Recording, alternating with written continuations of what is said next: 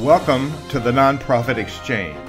Stories by leaders for leaders to help you to raise the bar on your own performance and to release the potential inside of you. Now, here's today's episode. Greetings, everyone. It's Hugh Ballou back for another exciting session of the Nonprofit Exchange. You can find us by going to the Nonprofit Exchange, the nonprofitexchange.org. And today's episode is, first one I remember in 7 years about this specific topic. And we have a lovely guest today who's very experienced and passionate about her work. So Diana Zhang, welcome to the Nonprofit Exchange. Tell people a little bit about you and your passion for the work that you're doing. Absolutely. So first of all, Hugh, thank you so much for having me. I'm so excited for this conversation and so excited to get to hopefully provide some helpful insights for your audience. In terms of a bit of information about me, first and foremost, I always like to introduce myself as I'm a mom. So shout out to my 5-year-old Lily and my almost 3-year-old Teddy. In my normal day job, as I like to describe it, I'm actually a 15-year executive at a global hedge fund based out here in Connecticut. And, I've run everything from our investment research department to our corporate real estate to our firm's various talent programs. And, by way of background, I've just been extensively trained basically to build teams and organizations, right, from the ground up and figure out how to get big things done via others. And then my latest gig, which is why we're here to talk today, it's been a really wonderful and educational experience to get to translate that skill set I've built in the finance space into what I'm doing these days, which is something completely different, which, today you find me as the co-founder and CEO of NeighborShare, which is a startup nonprofit that is really targeted toward empowering our community's frontline heroes to get our neighbors the help they need when they need it. In terms of describing my passion, I love the way you phrase that, Hugh. I think there's a couple of key reasons why I'm doing this work. First and foremost, I really, really deeply believe in our mission and think it's incredibly important. We started NeighborShare, my co-founder and I, and our initial founding team of volunteers. We started this whole effort in the midst of the pandemic, and we started with the very urgent question around how can we get direct help to the people who need it the most in our communities when we need it. Right. And so sort of like the more I dug into the space, the more I sort of like became to viscerally understand sort of the devastating statistics out there. Right. One of our rallying cries is that Federal Reserve statistic that, 40% of Americans can't afford a $400 emergency. The more I just became passionate about, hey, let's create an innovative solution that can act as an extra layer of safety net, right, to really supplement the really wonderful work that all the other existing nonprofits are already doing. So in my mind, it's a supplementation and an extra resource so that we can all really come together and collaborate to help our communities.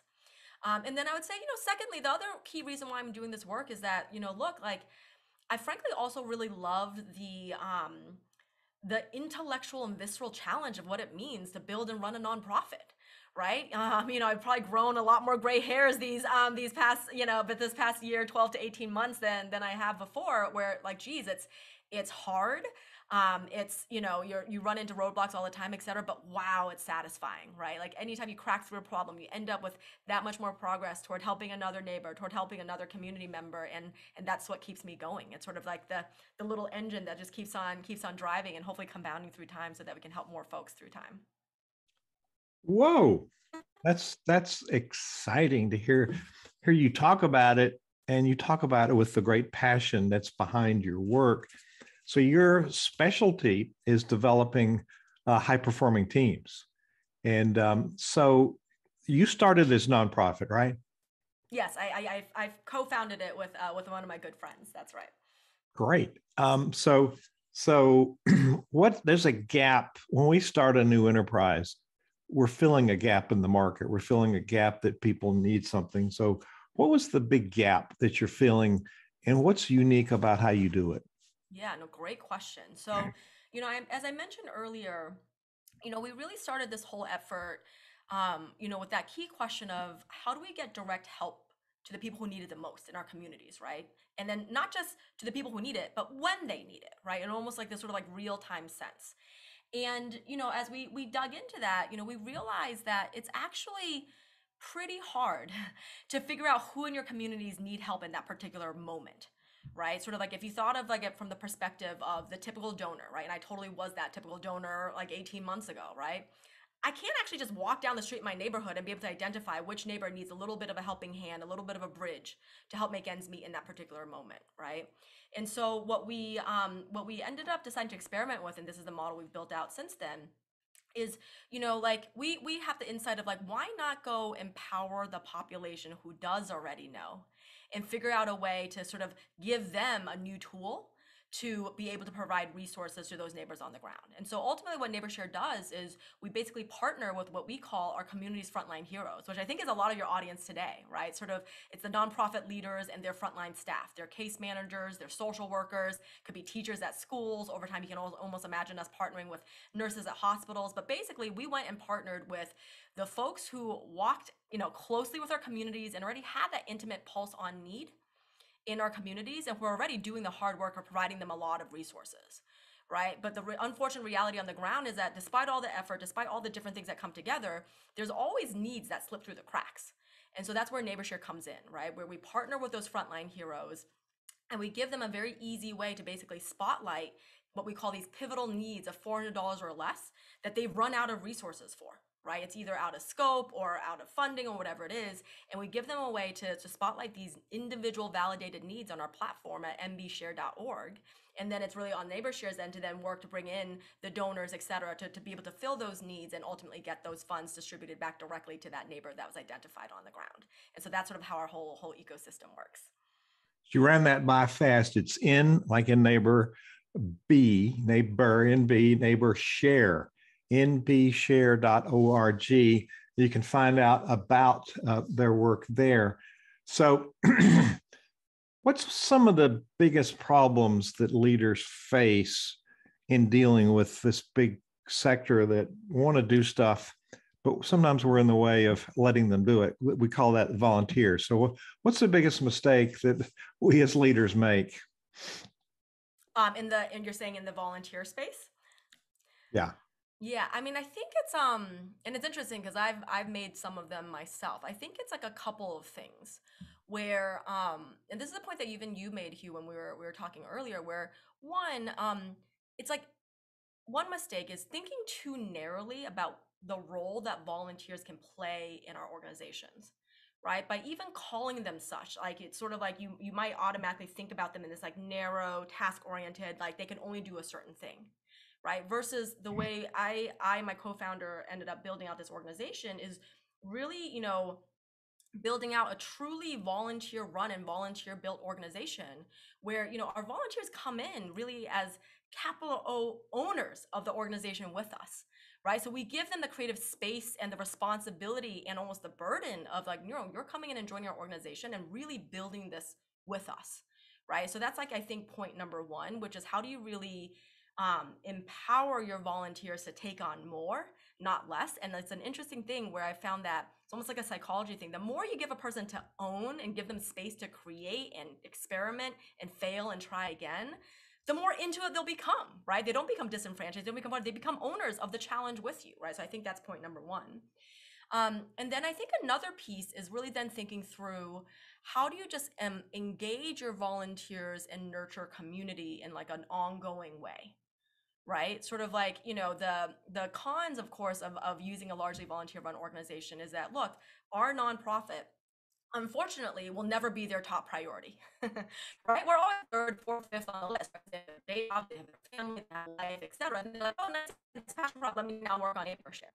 Right. And so like, even though I'm living and breathing NeighborShare with 125% of my time, I also need to think about how do I bring sort of my volunteer team in with me so that they're feeling the excitement and the grind and the challenges and the successes and the failures on the ground with me, even though they might not be necessarily living and breathing it every single day with me, right? But how do you create that experience so they just feel as close to it with you as possible? And then once again, how do you share that capital O ownership, right? So that they want to keep on building with you. And you earlier referenced the fact that you had made some of the mistakes. I think if we don't acknowledge we've done that, we're clueless. And as a matter of fact, I do claim the title of expert because I've made all the mistakes more than once. There we go. So That's I've how we become experts. yes, ma'am. That's a learning opportunity, is what it is. So you've built this nonprofit up from scratch. So what are some of the challenges you've had, and what would you share with people about your experience that they could learn from? Yeah, I mean, and it's so funny. I get this question a lot in terms of, hey, building this organization from scratch, what are the biggest challenges? And I kind of laugh because I'm like, what hasn't been a challenge, right? Because like this is hard, right? It's sort of like, much respect to your audience out there who are literally out there building and running nonprofits. And like just like stepping back a bit broadly from the volunteer topic for a second, as I think through some of the biggest challenges, I think it's been everything from, like what does it mean to effectively introduce a new and somewhat disruptive model into the nonprofit space? Right. I think, when we first started NeighborShare, I think I was kind of naively thinking about hey, like, we're not here to be disruptive. We just thought it'd be like an interesting new resource that we can just provide to nonprofit teams and leaders out there, in the spirit of like, let's just figure out more ways to help our neighbors on the ground. Right. And then what I came to appreciate is that, oh geez, the model that we're proposing actually is fairly disruptive, right? It's not the way our nonprofit partners on the ground are designed and the traditional nonprofits are set up. And so how do we develop that deep empathy to better understand the partners we're trying to attract and bring onto our platform? And how do we really break through and really be able to show and share, and make more visceral sort of like the value we're working to bring with this idea? And then how do we do it in a way that's sort of as seamless and as weightless and as overhead, like, light as possible for our partners, right? So that we're all value add and not detracting from all the really important work that they're doing. So that was like a big challenge in terms of how to even break into this space in the first part, right? I have a whole list of other ones, but we can pause there for a second. Sure, sure. Um, so when you started, how did you attract your volunteers? Yeah, that's a great question. And it's interesting because the way I found it always works is that like the first step is almost always the easiest because you just call up your good friends and stuff, right? And then it's like, oh, you get a couple people working, you get going, etc. The harder part becomes how do you then keep on building that team? How do you keep on sustaining it as you go through turnover, etc. Right? And so, the way I think about attracting volunteer talent now in a much more sort of ongoing way, right, as we continue building and growing and replenishing talent who needs to roll off and whatever, is that, and I think this is true for any employer, like regardless of whether you're for profit and nonprofit, is that, like we got really clear and crisp about what our value proposition was for our volunteers, AKA our employees. Right. Like I really think of it as like we're recruiting, right? And you're recruiting to fill a role, and that's a bit like dating, right? Where both sides need to feel that click and both sides need to basically get something out of the relationship for it to work well, right? And so I think sort of like the key, like a key first step is to think deeply about what value proposition you're bringing to a potential volunteer, and then of course then you want to market it well. And then, to bring it down to a more tangible example, I think at NeighborShare, we sort of, our value proposition is threefold, right? Like first and foremost is of course the social impact mission, right? Like no volunteer is going to work with us unless they believe in the cause that we're working on and the type of impact we're trying to make in our communities. And then every nonprofit out there is going to have their mission, right? But in addition to that, that the second part of our value prop is that, like we're really looking to give our volunteers a real opportunity to join an entrepreneurial adventure, right? And build something from the ground up, right? And so for those folks that you're speaking with who sort of like have their day jobs, that sort of have that startup itch and want to do something experimental and startup-y, et cetera, like we help them scratch that itch, right? And it ends up becoming like a really great sort of like developmental and growth opportunity for them professionally, actually, right? Where we're saying, hey, person X, you already have this expert skill set from your day job. Now apply it over here in NeighborShare, but do it one or two levels up from your org. Because guess what? We're scrappy or whatever. Like if you're, an associate, go operate at a VP level with us. You're still no more than I do. Right? It's still add value. Come and experiment. Right? So we give them white space to grow and be true entrepreneurs. That becomes a really attractive value prop for the right person. And then, I think last but not least is the thing I mentioned earlier, which is the like, we work really hard and explicitly to provide a really great community and network, right? Sort of it's in addition to just having a team that's comprised of, good people doing good work, they, the volunteers themselves also happen to be like a really accomplished group, right? And so via the power of the NeighborShare network alone, people help each other out. We pay it forward, right? Sort of like we help folks get jobs. I've done probably more graduate school recommendations like this year alone than previous ones or whatever. Like you offer to help each other out, right? In terms of providing them both that tangible development experience, progress their day jobs even, and then also literally helping them when they're, in search of the next job and whatever else. And so that's been sort of like a key strategy, I think, behind how we attract great talent. That's great. That's great. I'm going to go back to the creating an opportunity to have buy-in, but I'm also want to connect that with people that apply. And if I'm using it carefully, because that term carefully, because you said it's like they are non-salaried, non-compensated employees. Actually, in some organizations I've worked with, we call them servant leaders. They have a channel that they're leading and they serve for the greater good, not for money. And so there's this whole philosophy of serving. So you've got this culture of high performance. How do you then attract people with those kinds of principles and then engage them like you would an employee at that high standard, and then create a program of work and let them do the work? So there's several places that we as nonprofit leaders, we think, oh, they're a volunteer. We have to set any low standard and they're going to show up sometimes and it doesn't matter. So we kind of set the bar for failure. So how do you set the bar higher for success?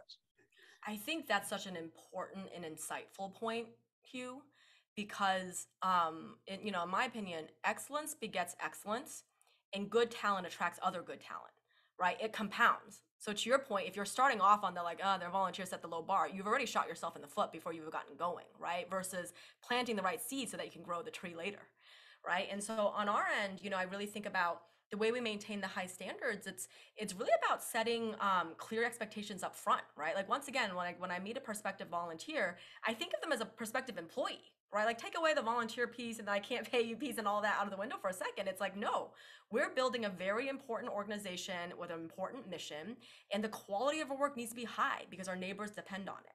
Right. And so when I meet a prospective volunteer, we have a very clear conversation where I'm like very upfront about hey, by the way, this isn't your typical volunteer gig, right? It's not like you get to come in, you do an hour worth of work, you feel good about it, you pat your shoulders and you leave. It's like, no, when you're coming in, you're taking on real responsibility, right? You're going to have a CEO who's going to hold you accountable.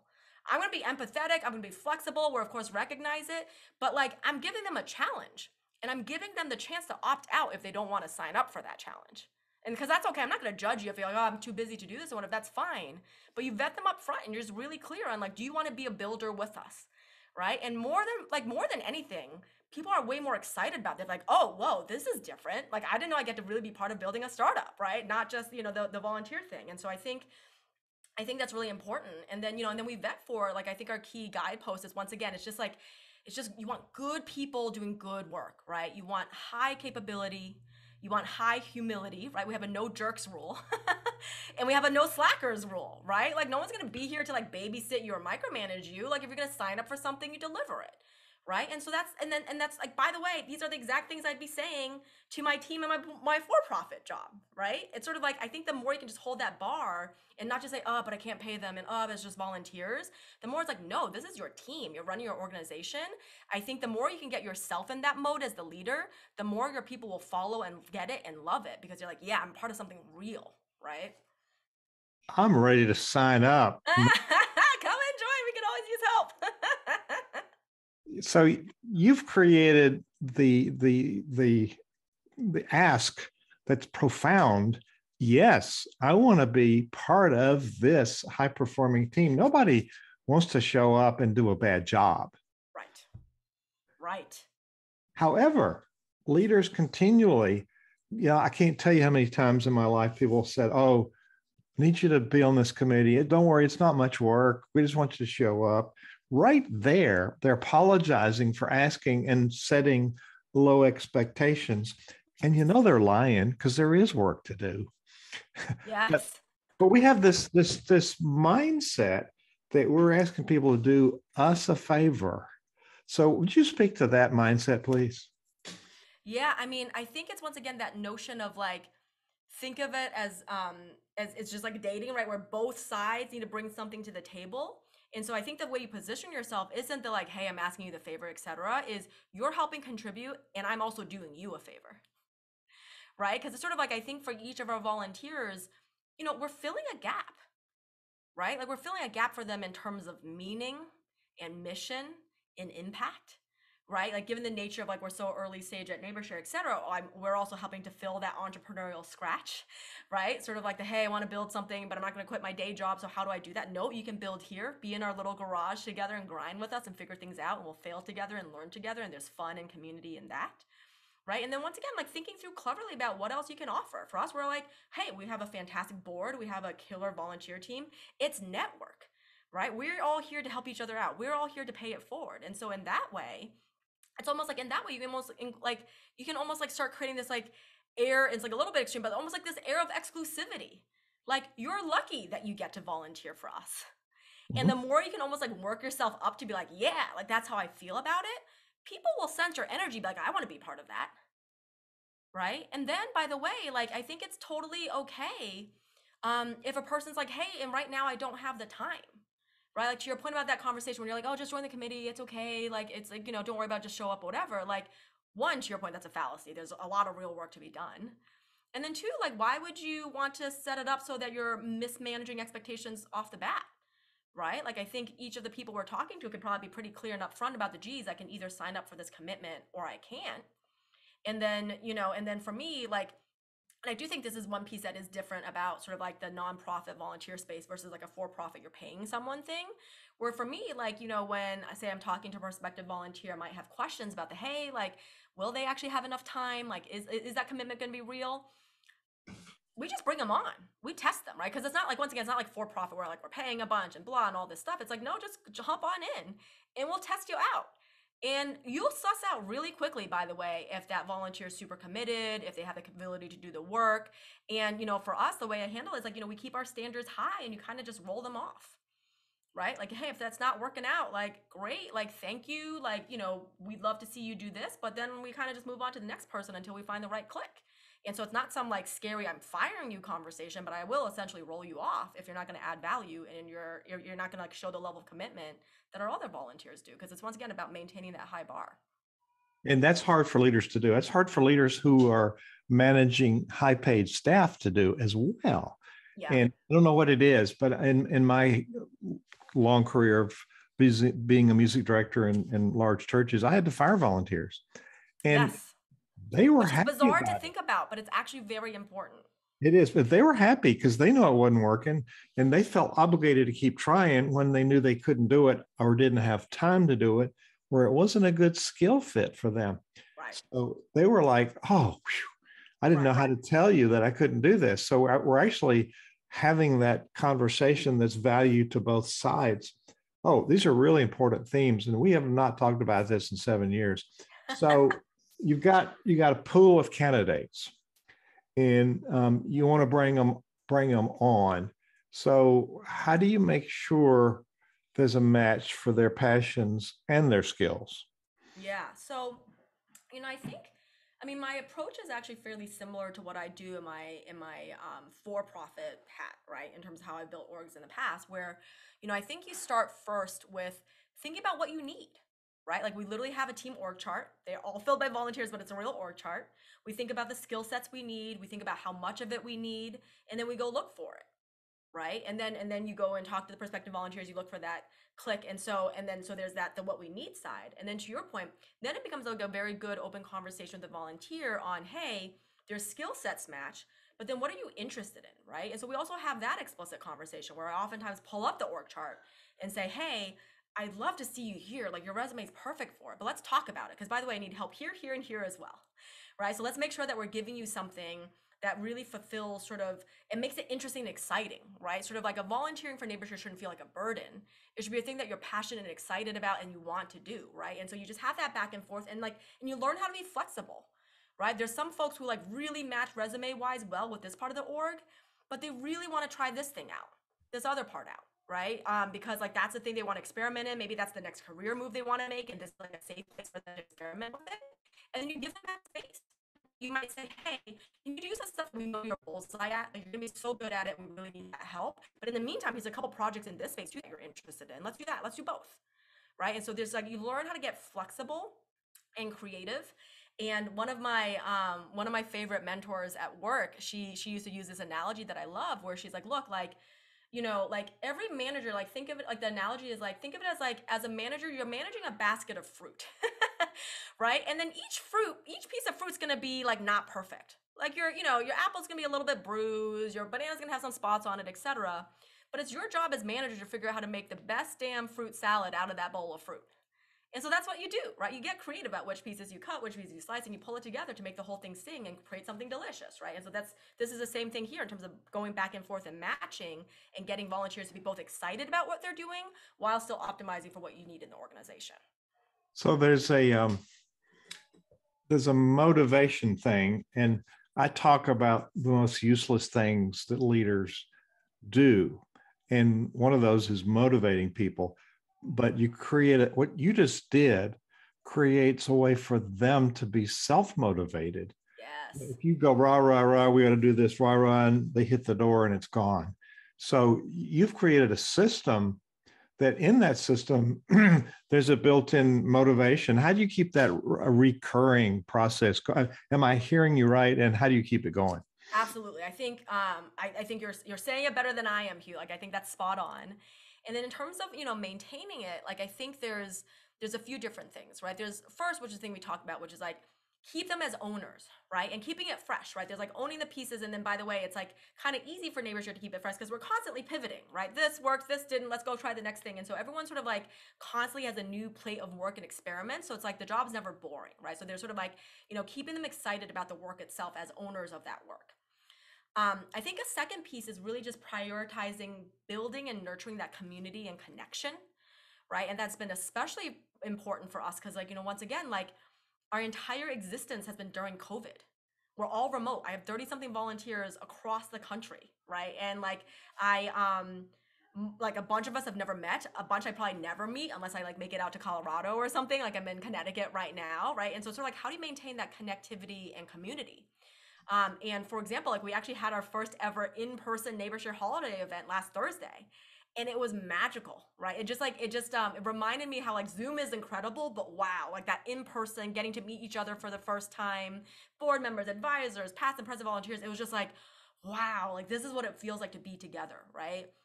And so it's like certainly a lesson for myself in terms of like, let's not underinvest in that. Because every single person, myself included, left that much more motivated, that much more passionate, and being like, wow, this is an awesome group of people. Let's keep on going, right? So that part's really important. And then there's also like other ongoing techniques, right? Sort of like, I host a weekly team meeting. Not all our volunteers can make it. For those who can't make it, I record it and send it out. But it's like a way to like keep everyone connected. Because once again, remember, you're their fourth, fifth, sixth priority. So they're not constantly thinking about you. So keeping them connected, right? And that was like an early lesson I learned where, for example, we in the beginning days, like I kept on losing our volunteer software engineers. And I was like, oh, like it's such important talent. They're a tech talent. They help us build the platform. Like, why do we keep on losing them? And I realized it was because like in the day to day, like I didn't have an excuse to talk to them, right? Instead, I was actually doing the thing that you said, which is I was like, well, let me not constantly talk to them because that's wasting their precious time. Like, why would I give them an update on this side of the business where it's not really relevant for the code they're building, right? But then what happened was that they became too removed from everything going on, and it wasn't as exciting anymore, right? And so once we put in this weekly team meeting where it's like everyone gathered, it doesn't matter what your function is, what your role is, et cetera. Let me give you the broad update, the strategy, what's going on, our wins, our losses, all of that. Everyone just stays connected on the latest, right? And so you feel sort of like just as close to that mission as possible. So that was like, and it was like interesting. It was like every quarter, so I always ask our volunteers, should we switch these to monthly, bi-weekly? Am I repeating myself too much? And everyone's always like, just keep it weekly. Keep it weekly. Like we'll join when we can. Like once again, it's like not everyone joins all the time, but it's like an important cadence to set. And then, and last but not least, like, I do think there is an importance as leaders to be a bit of the sort of like the recorder on repeat, right? Like this constant reinforcement of the mission, the vision, why we're doing this and our path forward, right? And then making sure we're taking the moments to like celebrate our success together, right? And sharing in that success. Like every single person played a role, even though I was maybe the one who had that really great call, But let me share that call. Let me share the details of it. Let me share the feedback from the person I just spoke with, right? So everyone's just in that building. And so those are all sorts of different techniques I've developed to just like keep folks excited about what we're doing. That's priceless. There's another dynamic, and we just got a few minutes left, but I want to work this in. Um, we as leaders, and I see this across the board, and I say we because I teach this stuff and I still have the same problems. So we are all human and we err, but it gives us a chance to learn more, right? So That's right. one of the things we do is over function. We do things that other people can do. And in doing that, we rob them of a chance to fulfill their passion by doing something they showed up to do.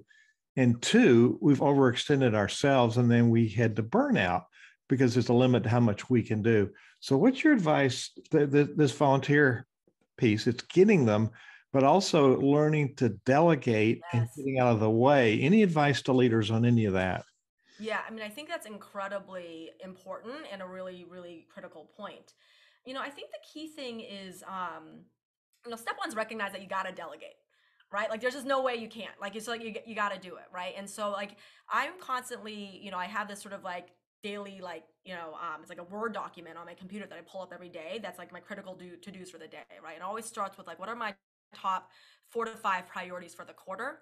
And I'm just constantly staring at like, what are the things that only I can do? Whether it's because I own that relationship or whether like, it's a thing that's just gonna be a big bulk of time that's gonna be hard for a volunteer to get their hands into. Like there's like different reasons for why it has to be me. But your reasons for why it has to be you has to be a really high bar, right? Because you can kind of make an excuse and make it all has to be you, but that's just not true. Right. So being really, really crisp about that. And then like once I tighten that list, and it's a constant thinking through, okay, like where else do I need help?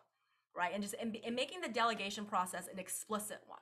Right. And so the things I'm constantly pulling up and revisiting is my to-do list, the quarterly priorities, which I translate into like monthly to-dos for the team. And then I'm also constantly pulling out the org chart, right? And thinking through where are the places where I feel tight? Where are the priorities where I'm like, oh, like it's going slow and it's all on me, and why is that, right? Because when it's that, something's off. Then you go figure out, okay, who else can I pull in? Who else I can help? Where can I break down pieces, et cetera, and just get it off my plate again, right? Because it's literally like, as a manager, it's much more the job needs to be you're running around spinning plates and keeping them spinning on those sticks. I should be dancing around and keeping them spinning, but I can't be holding too many of them myself, right? Because then they're gonna drop, right? And so it's sort of like just getting that balance right. And then and like I do think it's much more of an art than a science. And I think over time you get that feeling right, right? And get that balance right. And then I think there's a bit of the also like listening to yourself, right? Like, are you burning out? Are you paying attention to your own self-care and all of that, right? Because like all of those are signals of like, hey, what you're doing is probably unsustainable. And then the only answer needs to be, I gotta delegate more, right? And if that's the case, and you're feeling that signal, if you're just tired and you're starting to feel unmotivated or just overwhelmed or whatever, okay, go back to step one. Here are the things I thought that only I can do, and here are the rules I made to say that it had to be me. That's probably wrong, because like the outcome I'm getting isn't sustainable. Let's revisit. What are the rules that shouldn't be rules? And what are the things that really I gotta go train up someone else to do, right? And I think it's like a constant cycle. It's a constant ongoing thing. And the right answer now is gonna be different from the right answer 3 months from now. All right, before your final question, people go to NB, that's for neighbor, right? NB, Nancy Book, nbshare.org. What will they find when they get there? Yeah, thank you. So you'll find a lot of information about how our model works, and then you'll also find a lot of opportunities to just directly help neighbors in need. And every single profile you read is a validated person on the ground who's been validated by one of our nonprofit partners and their awesome staff on the ground who can vouch for the fact that this person is real, this need is real, and in fact, this is a need that's at risk of slipping through the cracks. And so you'll find mainly a lot of just really validated opportunities to help someone directly today.